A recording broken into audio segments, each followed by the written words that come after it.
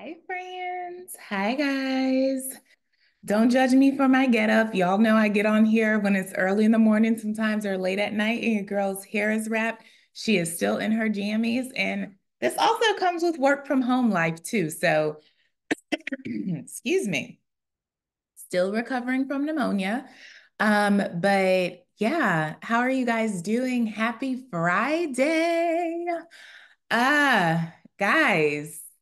Guys, it's Friday. But most importantly, it's still the month of July, and God is still literally blowing his wind on things. He's moving things. So, y'all are going to hear some coughing in this word, like the last few words, because still have that little cough in there. But God is good because it's getting better. But I just wanted to come on here. I'm looking to the side because I have my notebook of notes here, just from spending time with God in my quiet moments today, the last few days. And something clicked in me the last few days. Like, I do pray. I pray a lot. Excuse me, hold on, guys. I pray a lot. I talk to God a lot, but there's something about the type of prayer where you wake up, you put on your praise and worship, instrumental, whatever type of praise or worship, and you just cry and pray. And for the first time in a long time, I did that on Wednesday morning. I just put on my praise and worship.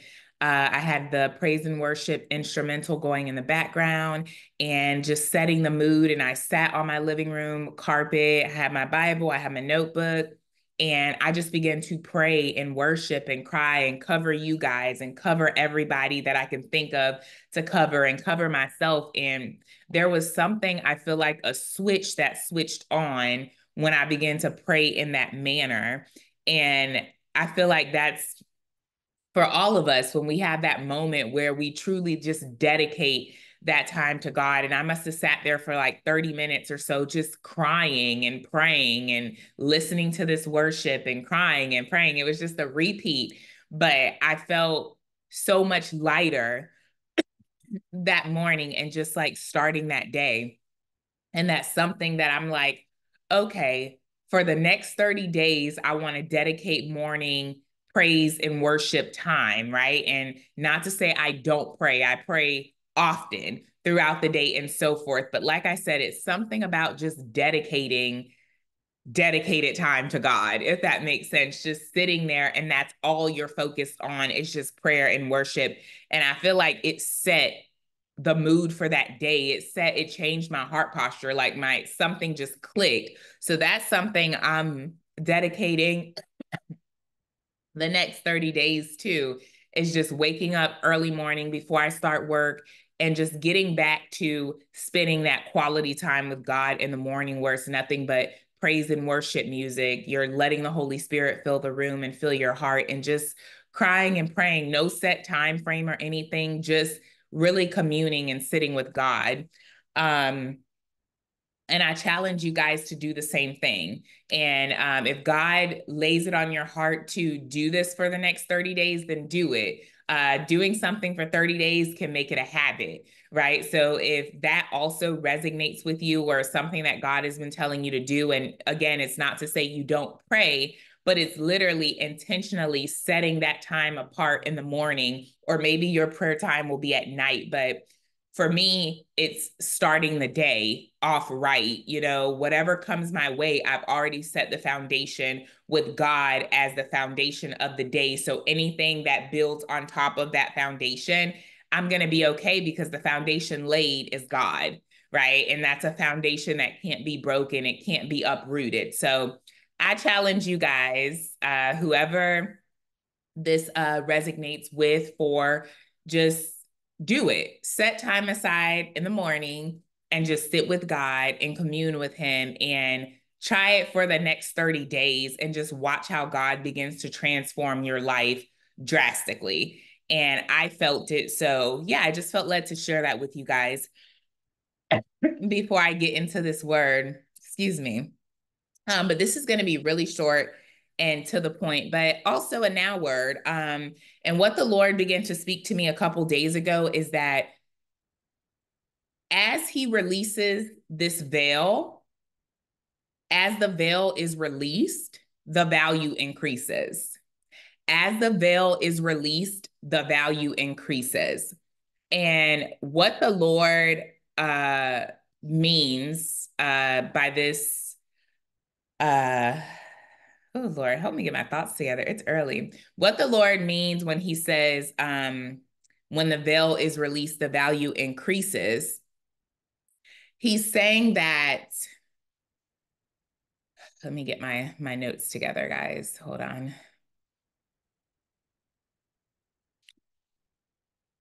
There's moments of revelation and enlightenment that's taking place. It's when God's divine truth and understanding is unveiled to us, right? So the concept of a veil being lifted is is symbolic of a removal of barriers, which gives us a deeper insight on what the Lord has been doing behind the scenes. It gives us more spiritual awareness. And in this hour, the Lord is saying, when the veil is released, the value increases. The promises will be seen, but the value has also increased, right? And for many of you guys, this also requires an expansion of your tent, okay? And for a lot of you, that will resonate because God has been telling you to make room, to expand your dwelling place, to get a bigger place. Some of you, it's a physical place, right? To move into a bigger apartment, a bigger home. Some of you guys, it's to get a bigger, to grow your faith, to enlarge your faith for what he's about to do, right? So that is expanding your tent. It's enlarging your faith. Like you're believing him for this much and he's asking you to believe for this much, right? So expansion of your tent doesn't necessarily mean a physical expansion of moving into a bigger place or getting a bigger role at work or growing your ministry. It could simply be God telling you to expand your faith, to make room for bigger faith, for bigger possibilities, for things that you never even thought of that God is about to do for you. But you have to make room for these blessings in your life. You have to have an increased faith. You have to be ready for the limitless possibilities of God and what he's doing in your life, right?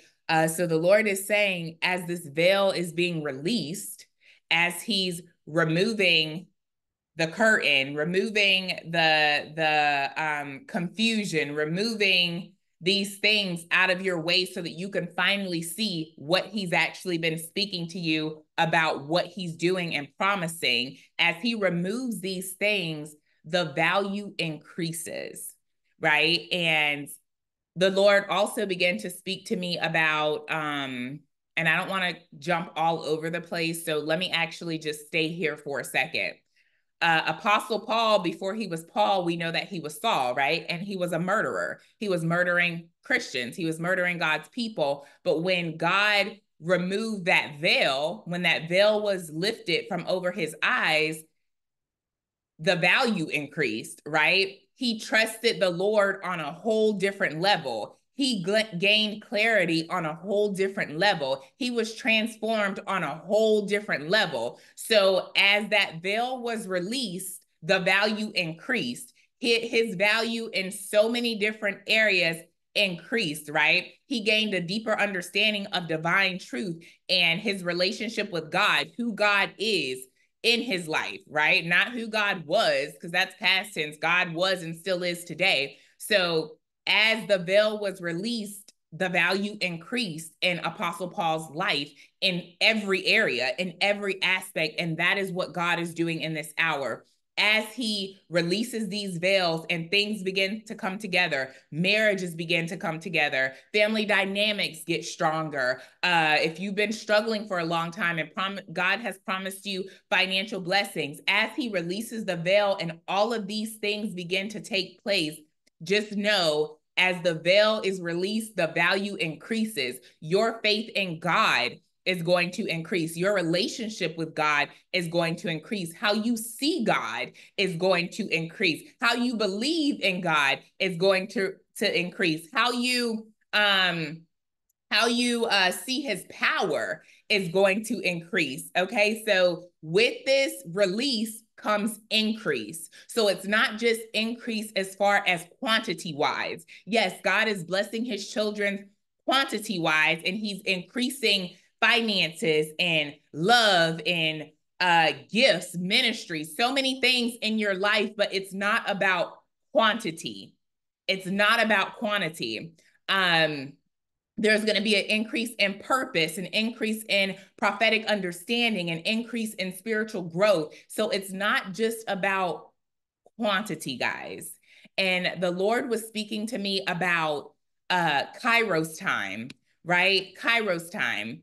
And Kairos is different from chronos, right? They're both two Greek words that refer to time in two different concepts, right?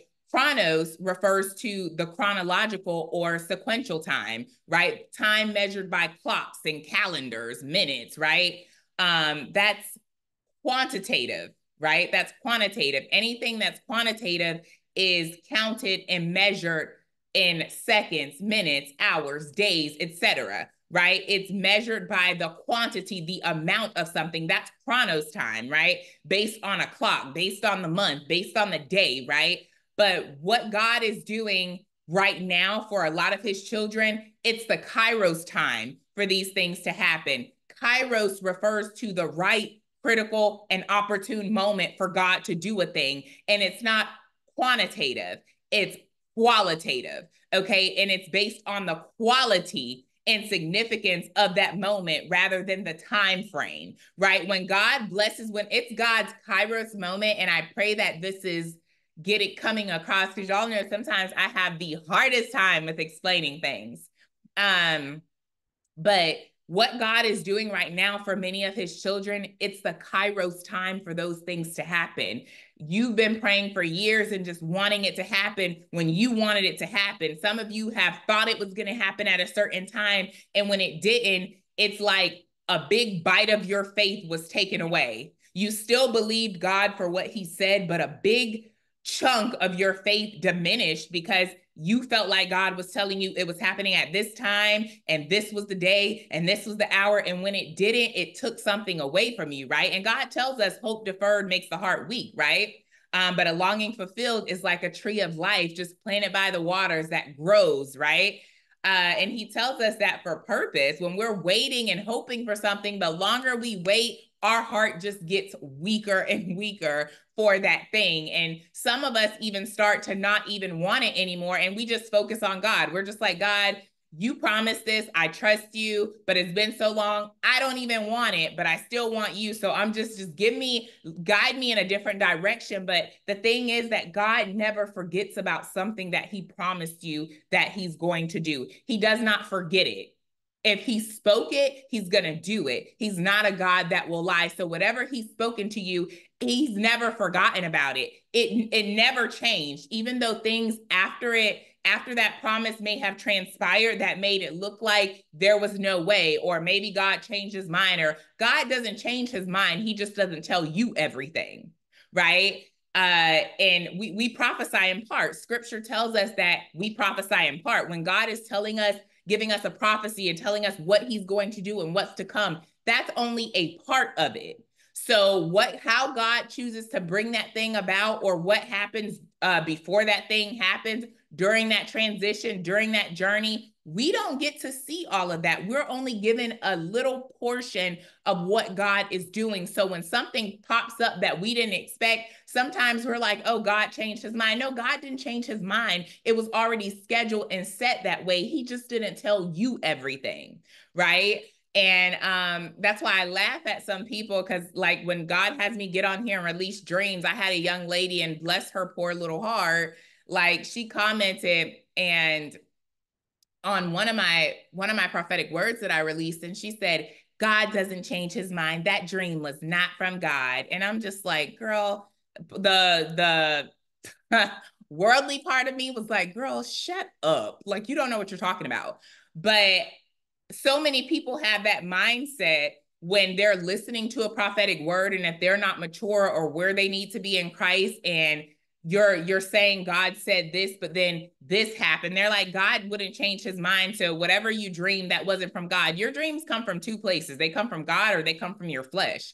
They come from whatever's on the forefront of your heart, which is why he says to guard your heart, for out of it flows the issues of life. Prophetic dreams are a gift from God.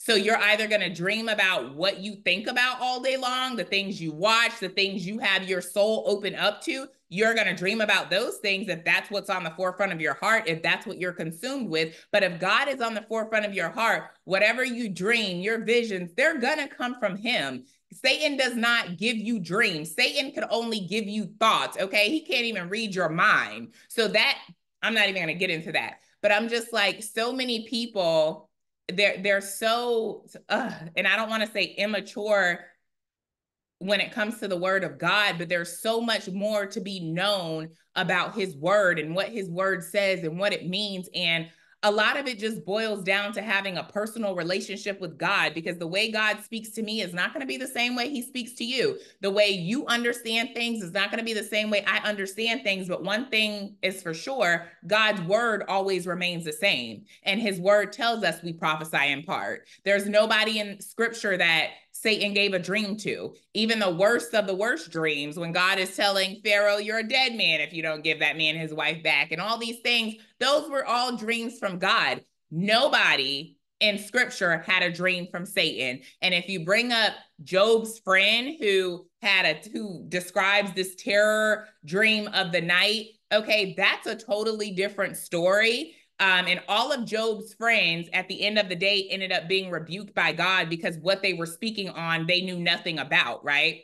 If you read in Job, and I don't know what verse it is, but a lot of people feel like Satan gives you dreams because Job's friend speaks of a terror in the night, right?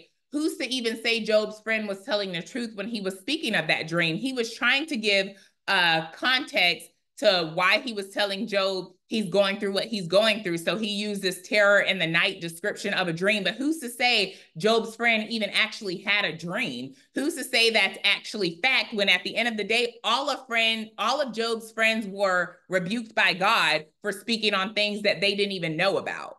So I laugh when I hear people say, oh, Satan gave him that dream. Who's to say that dream? And if you read commentaries, even a lot of commentaries will say like all of his friends were rebuked. So who's to say his friend actually had that dream? Who's to say he didn't make it up to make Job think, oh, God spoke to me in a dream and this is why you're going through what you're going through. After all, all of Job's friends were wrong. Job did nothing wrong to deserve what he was going through. And all of them were trying to tell him he did. And they were all rebuked at the end of the day. And Job had to pray for each and every one of them. So don't even use that as like an example of a dream that was given by Satan. That's not accurate, right? So anyways, not getting off topic, but God is saying this is the Kairos time for what he's doing for many of you, right? This is not for everybody. A prophetic word is not for everybody, right? You are to take prophecies to God and sit with him and let him give you more on it. But the Kairos time refers to the right, critical, and opportune moment. And again, it's based on qualitative rather than quantitative. Qualitative is the quality of something. It's the quality of something. When God blesses you with a promise, that quality of that thing that he's presenting you with, it's going to be A1, right? He's not giving you or blessing you with things based on quantity. It's not the amount. It's not the amount. And I pray that I'm explaining this to you guys the way God gave it to me. It's not based on the amount. So you may have had to wait years, months, decades for this thing to come to pass, but the quality of what God is blessing you with is going to be A1. God is concerned with the quality of things. He does not promise something and then delivers junk when it's time for that thing to come to pass. Name one promise, one blessing that God gave someone in scripture, and when he gave it, it was a piece of crap. None of it. He always gave something that had so much value the value, the quality of that thing was A1. Okay. And that's the difference between chronos and kairos. Chronos, again, is quantitative and it's counted and measured by seconds, minutes, hours, days, whatever, right? It's based on clock, calendar time, right?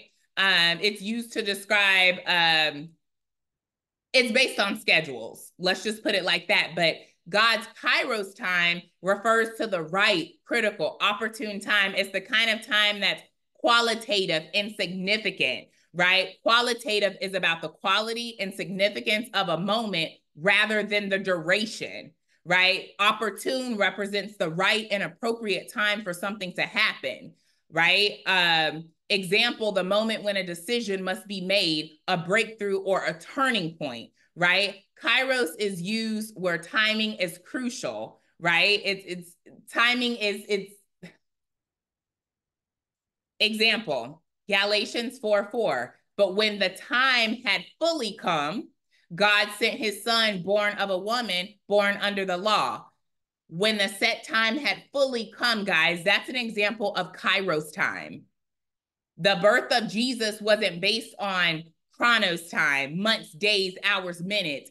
It was based on Kairos, and it was qualitative. It was based on the quality of that thing. There was something that God needed his son to fulfill, right? So Jesus had to come at that right opportune time, right? He had to come at the exact moment in order to fulfill what God was birthing him for, right? So I pray that this is making sense. So the Lord is saying that he's releasing the veil, and with that release comes increase.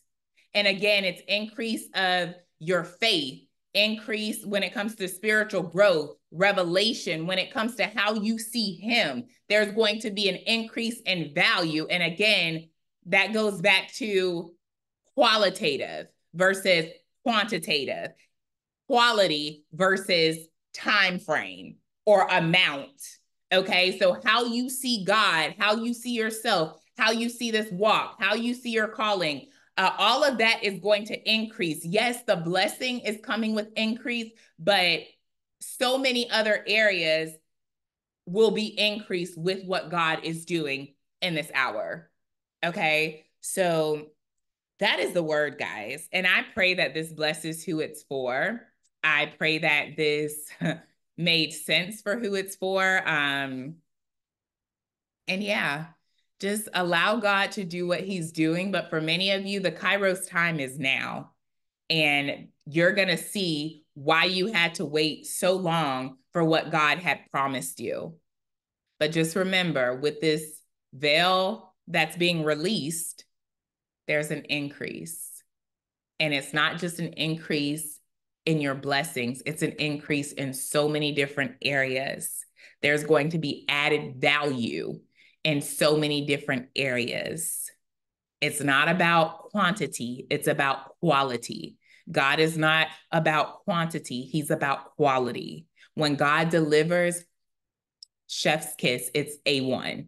So I pray that this blesses who it's for. That's all I'm gonna leave for this word. I could say so much more, but guys, so much is changing.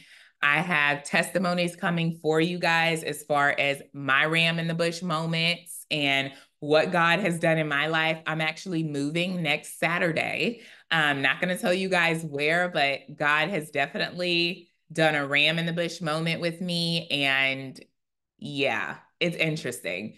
But my tent is being expanded and I'm excited for what's next. I'm excited to share this journey with you guys. I've taken you guys along with me through so many different things. I'm not a person that waits until God blesses me to say, guys, guess what? You guys literally walk along with me. And that's how it should be. People should see what that journey looks like before you get to the destination, not when you get there and want to praise God, but what that looks like throughout the journey. And I've literally shared that with you guys. And I don't regret that. I'm always going to be such an open book when it comes to my journey with God and this prophetic walk and this ministry and what he's called me to. I'm always going to share whatever he has me share with you guys, because that's important. You can't just share the testimonies. You have to share the tests that come before the testimonies, the journey, the whole journey, the quiet parts of the journey and the loud parts of the journey. So that's it for this word, guys. I love you. I hope you have a great Friday, and we'll talk soon. Love you guys. Bye.